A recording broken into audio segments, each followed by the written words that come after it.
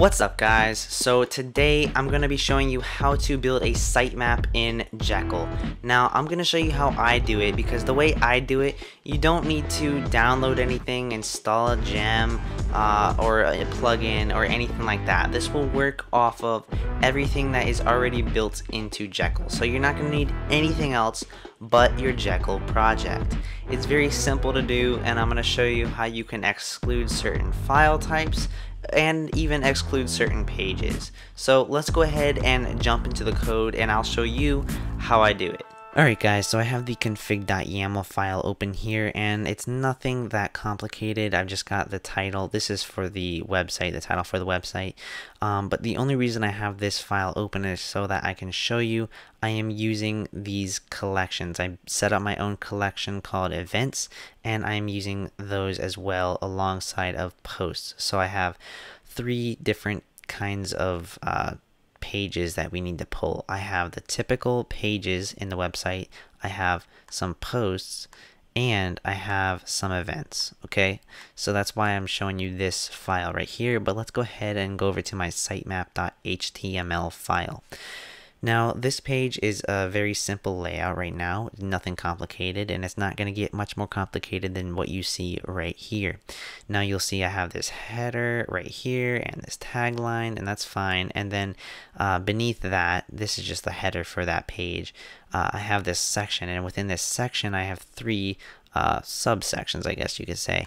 I have a pages section, I have an event section, and a post section, and I'm using an H1 just to separate them so we can separate all of the pages in our sitemap by type. So I've just got a unordered list started for each one of those, and ignore the class on it. That's just for the styling that I have done previously. So let me go over and show you the actual web page and what that looks like right now. This is what this page looks like. I just refreshed it. So we've got the headline, the tagline, that's fine. And then right here we have our list of pages, events, and posts. So nothing complicated, very simple layout. And what we're going to do is we're going to pull in all of our pages, all of our events, and all of our posts. So let's come over here and let's get started on this.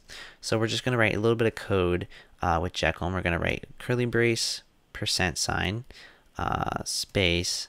We're going to say for page in site.pages, and then we're going to do % and close that curly brace off. And let's come down here and write end for, just like that. And then now in here we are going to write a little bit of HTML. So we're going to write a list item, and we're going to write an anchor tag inside of that. And let's close off the anchor tag and close off the list item, just like that. And now we're going to need to populate this with a couple of things. So we are going to want to populate the href here with, let's go site.base URL, and then we're going to do site, no, not site, sorry. Then we're going to do page.url, so that'll point to the page, and then we need to fill out the actual text that we can see, and we're just going to use page.title. Now, before I go any farther, all of the pages that I have that you can go to and view and see on this website, they all have a title, okay? So that's important. They have title in this front matter. So if we go over back to our website right here and refresh the page, you'll see what happens. Alright, so it just loaded in a bunch of web pages. Now there's a couple that are here that you can't really see, but they are there. The reason you cannot see them though is because there is not a title declared in the front matter on those pages, but that is not super important right now. But what I do want to go ahead and do is I want to filter out all of the pages that are not HTML pages. So I have a few pages here. So you see I have 2 PHP pages, and that's being used for the mailer on this website, and we don't need to be pulling those pages into here because there's no point at all for you to be going to that and looking at it. So let's go ahead and let's click on right here between site.pages we are going to make this say site.html underscore pages. And now when I refresh this, alright, there's some of them gone now. That's good. But there's a couple other things. There's another way we can filter some of these pages out. So if we come down here and inside of this for loop, we're going to write another little bit of code. So we're going to write curly brace, %sign, curly brace, and inside of there we're going to say unless page dot exclude. And then after this little bit of HTML, we're going to end the unless. Okay. Alright, so what this is doing is it's saying for all of the HTML pages in this site, we're going to put them right in here, unless in the front matter of that page there is a variable exclude. Alright, so I'm going to show you what that looks like real quick. If I go to this PHP file, actually, you'll see I have exclude set to true. And that's it. That's all it needs. If you put this on any page, it will not show up in here. Okay, refreshed. Got it.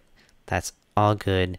And we don't need to worry about anything else there. So this is all of our pages that we want. It's completely filtered down to only HTML pages, and any page that does not have this exclude set to true in the front matter.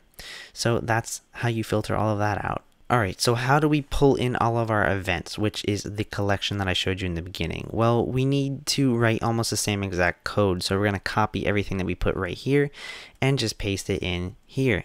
Now, we do have to change a few things. We need to change this statement here, this loop. We need to change this to for event in site.events.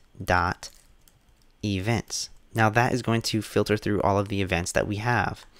Now before this will work properly, we need to change these here as well. We need to change this to event.url, and we need to change this to event.title, because if we leave it page, it will just pull the URL and title from the page that we're already on, which would be our sitemap page.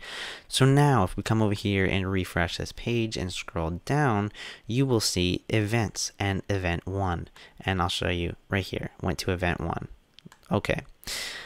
Now the last thing we need to do is pull in our posts. So we're almost done.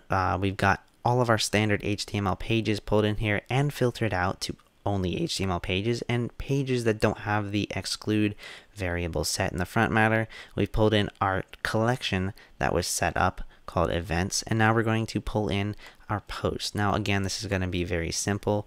We're just going to paste that same thing in there, change this from for post in site.posts, and then we're going to need to change this to post URL, and we're going to need to change this to post title. Now, if we come back here and refresh the page, there you go. There are all 4 of our posts. And if I show you right here, we have post 1, 2, 3, and 4. So that's really it. That's all you need to do to set and build a sitemap for your website. It's just that simple. You don't need to do anything. You don't need to install a plugin and customize a plugin. This is just so simple. It works so easily, and it will work in any standard Jekyll website. Alright guys, so that's going to be it for this video. Like I mentioned in the beginning, you can use this with any Jekyll project as is. You don't need to download and install any plugins. It will just work. Now, if you have another way that you do it that you think is better than this, let me know, because I would love to hear how you do it and see how that actually works compared to how I do it. So I love seeing different ways to do the same thing, because sometimes one works in a situation better than it does in another. But so far, this seems to be pretty great for every project I have needed it on. Well, that's going to be it for this video, so if you liked it, give it a thumbs up. If you haven't already, go ahead and subscribe. And if you like the content that I'm creating on this channel, head on over to my Patreon account at patreon.com/Zachary R. Newton, where you can help support this channel and help me create better videos every week. Now, this is the first video of 2017, so I hope it's off to a great start. Please leave your comments down below. I would love to hear what you guys think. I'll catch y'all in the next one.